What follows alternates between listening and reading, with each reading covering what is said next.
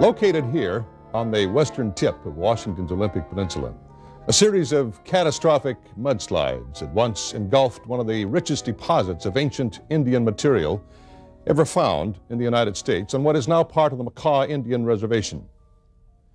For thousands of years, the Makah Ozettes had harvested the giant mammals of the deep, and encased in the mudslides were the perfectly preserved remains of their prehistoric culture.